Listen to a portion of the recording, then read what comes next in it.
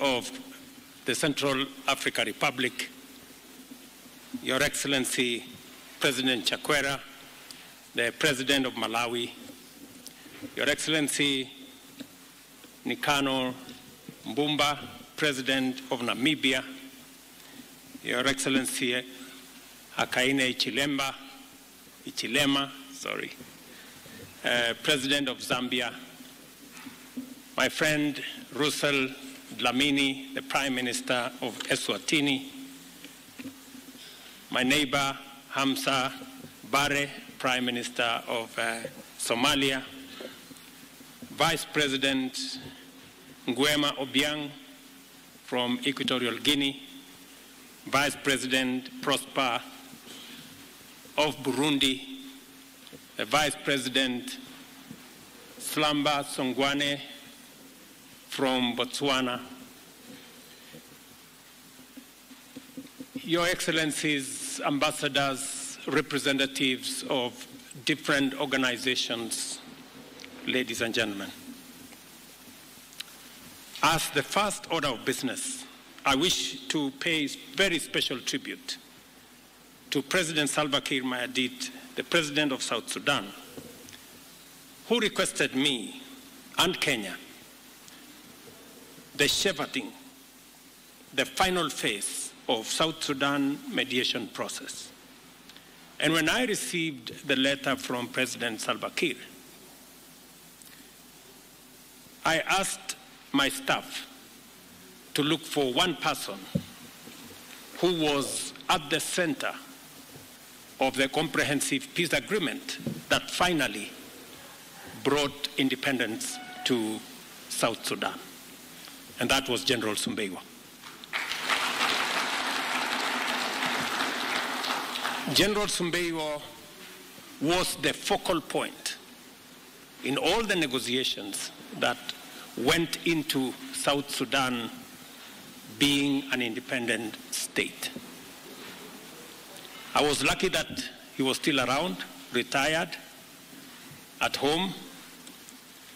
And when I asked my staff, they said he's probably writing a book about South Sudan. And I said he should hold on, because there is some work to be done so that he can go and complete his book. I am very confident that General Sumbeiwa and the team we have assembled, they understand the people of South Sudan. They have many friends across sides in South Sudan. In fact, at one point, we were told in Kenya, there were many children in South Sudan named after General Sumbeiwa. And therefore, General Sumbeiwa, you have a responsibility, as you have said, to humanity, to spearhead this process. President Salva, this demonstrates your deep humility and singular desire to secure stable peace for your motherland. And while we were attending the conference here, and President Salva Kiir walked into the room, and he made a statement to my colleagues here, heads of state, and said, Your Excellencies, I need your help. It was a very, very touching statement. It not only demonstrates humility, it demonstrates a heart of courage and a desire for peace for one's country. This gathering marks a pivotal moment in a historic journey, uniting stakeholders committed to ending conflict and political instability in South Sudan. It represents the culmination of steady progress in mobilizing for peace through dialogue, while also signaling a hopeful step towards effective peacemaking, restoration of tranquility, and resumption of harmony, enabling South Sudanese to focus on the prosperity of their nation. Listening to both the representative of the opposition and the representative of government, and the language of brotherhood therein gives us hope that there is a chance for us to settle this once and for all. Kenya takes pride in its strong bonds and mutual understanding with the people and nation of South Sudan. These bonds foster solidarity and support, facilitating joint pursuit of security and development. We are alive to our obligation to our brothers and sisters in South Sudan and stand ready to contribute to ending cycles of conflict and instability, allowing this promising nation to achieve the peace and prosperity its people have very long sought and want. This is why we are proud of the Tumaini Initiative, the high-level mediation of South Sudan, bringing together 8 categories of parties and groups. It has made significant progress in defining a mediation framework, developing rules of procedure, and setting the agenda for the process. In the last 1 week, a lot has gone into that process.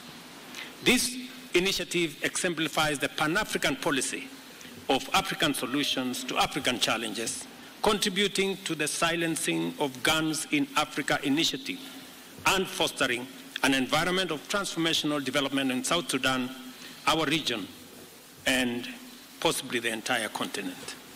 Tumaini means hope, is grounded on the resolve that delivered the comprehensive peace agreement more than a decade ago. It is fueled by courage, goodwill, and determination to silence the guns and explore better ways of resolving conflict.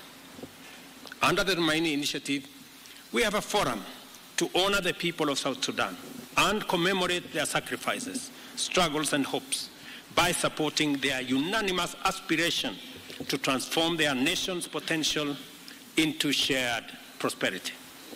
I appreciate the nations which have pledged to support this mediation initiative and thank them for investing in hope. I also thank the observer missions, civil society, and other stakeholders for their concern, commitment, and contribution to this initiative. I commend the role played by the reconstituted Joint Monitoring and Evaluation Commission, the Intergovernmental Authority for Development, and our brothers from St. Egidio. You have done a commendable job. When I came to your office, you agreed to be part of this process because you too have a history with South Sudan. I encourage the revitalized transition government of national unity, the real SPLM, and the South Sudanese United Front to stay the course and redouble their commitment to this mediation.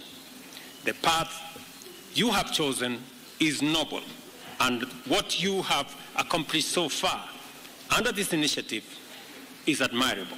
Here is your opportunity to design a future worthy of all of you and all the visions you have. I take this opportunity to welcome all delegates from South Sudan to Kenya and encourage you to feel at home because indeed it is home. I also wish the parties successful mediation, and to our partners, I urge you to work with us all the way until we settle this. Thank you everybody for your participation. Before I conclude my remarks, we have in our midst friends and leaders who mean well for South Sudan and for our region. Among them, let me request our chair of AU. I know I did not warn him,